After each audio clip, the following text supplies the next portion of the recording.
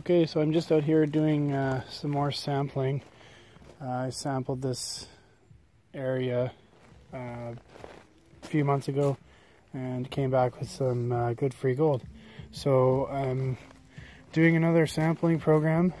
What you have here is veins cutting through here of breccia, and there's some quartz veins and sulphides all throughout. So I'm going to do another sample of some of this area and see what we can pull out of here. So you can see here you've got kind of a layer of sand and gravels in between this, and then you have a quartz vein and your breccia.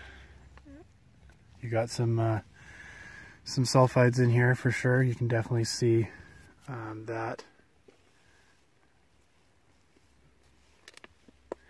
This is very oxidized. Looks like you got some calcite in there as well.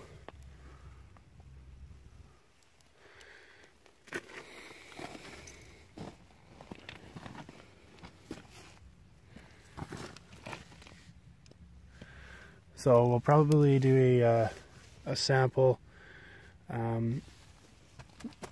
taking over this whole vein here, and as well as over here. And there's a couple other outcrops that we'll sample and send in. You can see how oxidized this rock is.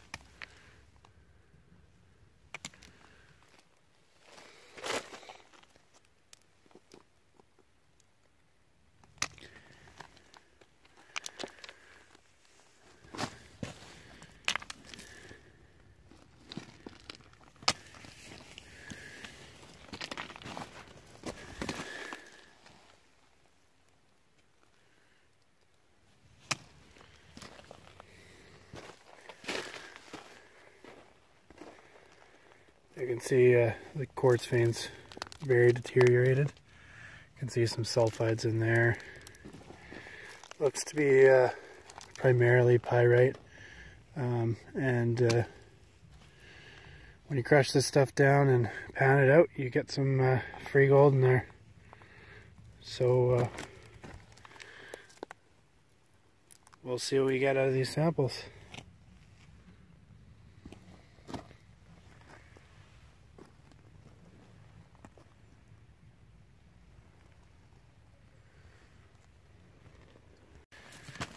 So you can see you got quite a bit of vuggy quartz here.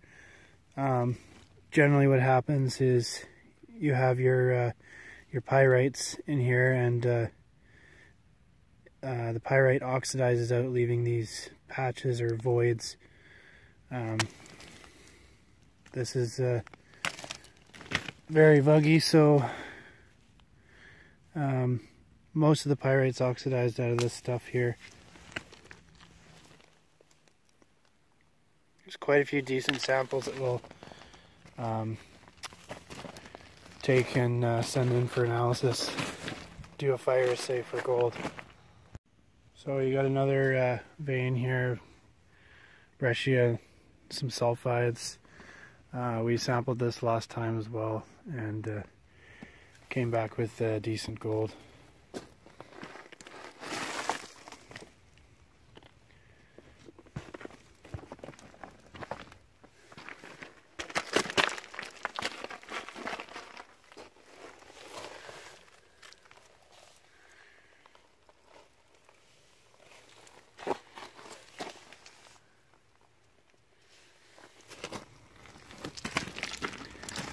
So this outcrop it's about 75 meters long, and there's several veins that are exposed that we're going to resample and maybe do something with this property.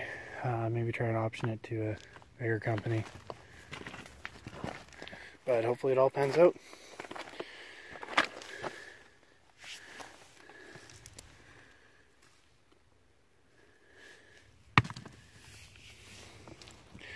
We'll post our assay results at the end of the video once they come in, and